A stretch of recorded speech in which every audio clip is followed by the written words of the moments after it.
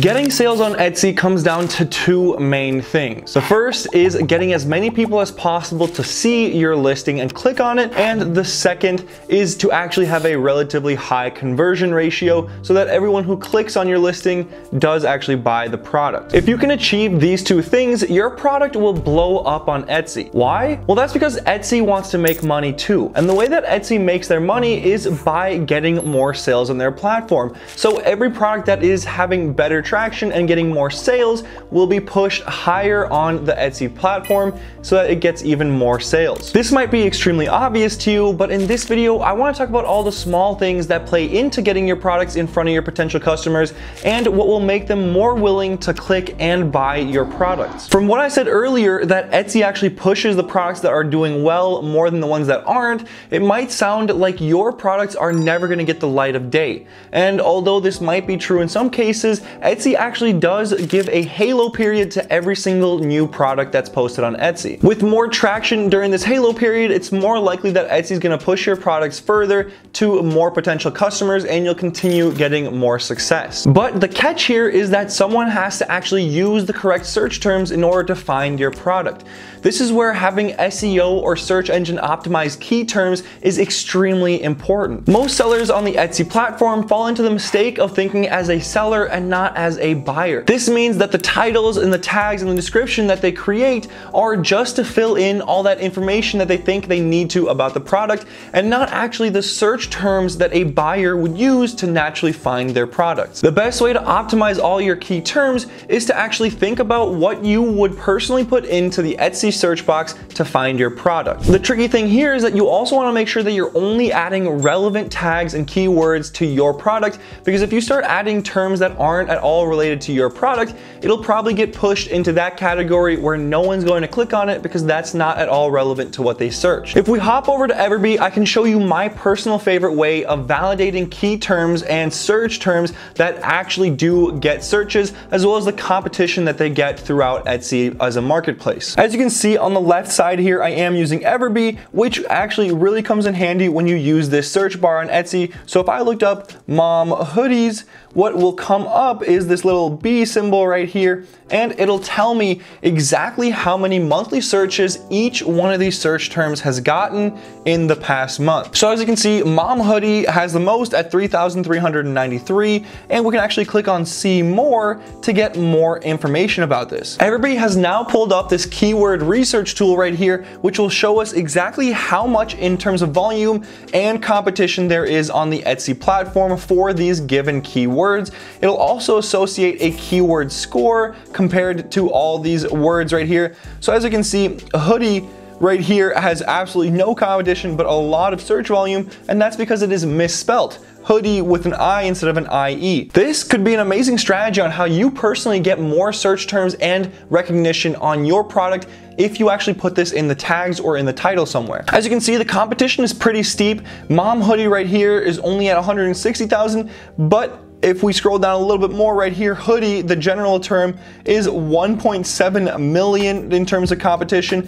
And as we keep going down, we can see that there are other terms as well. Looks like the misspelled ones are the ones that actually have the best keyword score, which is a little bit worrying. But if you can capitalize on using these keywords, then I guess you're just playing the game and making more sales. Back over here on Etsy, the next thing that we can do to validate good keywords and search terms is by actually using Everbee to see which of these products from these mom hoodie products is actually selling the best. And then once we find the top selling products, we can compare the keywords and the tags that they're using to see exactly why they're doing so well, and we can put those into our products as well. Right here, what you can see is that I've organized it by estimated monthly revenue, and these top products are absolutely making a killing. So what we can do right here is actually look at some of these top products, like these two right here. These are all kind of the same, all three of these. Let's go into this one as well.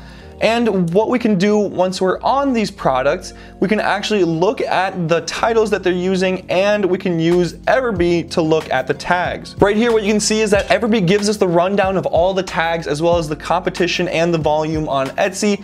So right here, what we can see is that mom gift has a lot of volume, but also a lot of competition. And as we start going down right here, mom sweatshirt, a lot less competition, but also not as much search volume. Custom embroidered could be a lot better because it has half or a little bit less than half of the competition as mom sweatshirt, and not even a little bit more than half in terms of the volume, the search volume.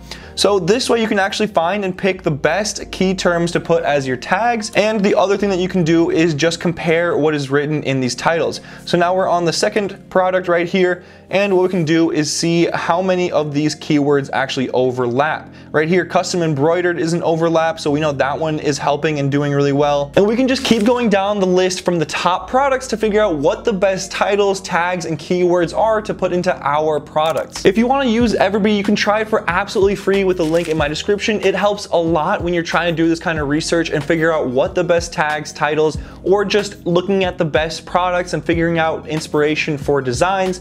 So I would highly recommend you guys check it out, like I said, in the description, but let's carry on. Now that you're able to get your products in front of your potential customers, the next important step is having them click on your product listings. This is where two big factors come into play, and it is the thumbnail image that you use for your product, and the second one is the pricing that you have for your product. The reason that these are the two biggest things when it comes to having a potential customer click on your product is because those are the only two pieces of information along with your title that a customer will be able to see. And since we've already dealt with the title, we need to make sure that that main thumbnail image draws the customer in, intrigues them, and the price is amazing and makes the customers want to buy it right away. The trick for selecting the mock-up for your thumbnail image is to make sure that it sticks out and actually draws eyes to it. For example, when you're scrolling through Etsy, figure out what products are actually catching your eye. Is it because of the mock-up colors? Is it because of the background in that mock-up? Is it because of the design itself?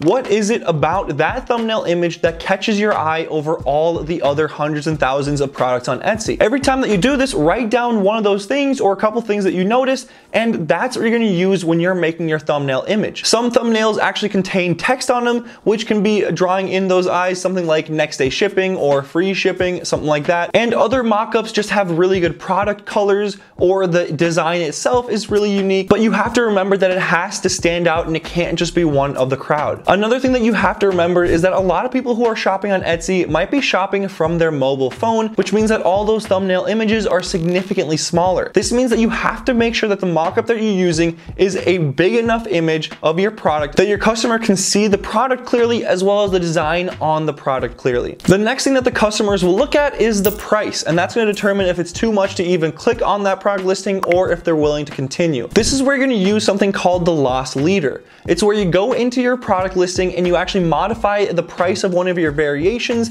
to be lower than the rest of those products. For example, if you're selling shirts, you might have the extra small white shirt be a few dollars less than the rest of your products because Etsy will always show the lowest price on your listings. This means that if you have that price a few dollars lower, that's exactly what the customer will see along with that main thumbnail image, which will entice them to click through into your product. Now that you've been able to get your product in front of a customer and that potential customer has clicked on your product, you need to make sure that they actually go ahead and buy your product, which is just a few more steps. The first and most important step for this is remembering that the more friction you have in the buying process, the less likely any of those potential customers will continue buying from you. This means that if for some reason they don't understand how the sizing chart works or all the customization options because it's not detailed anywhere, anything along the line that makes it harder for your customer to buy your product means that less of them are actually going to continue and go through the whole purchasing process, and they're more than likely to just click off and go find a different product. A good way to test this is pretending that you're a customer who doesn't understand anything about Etsy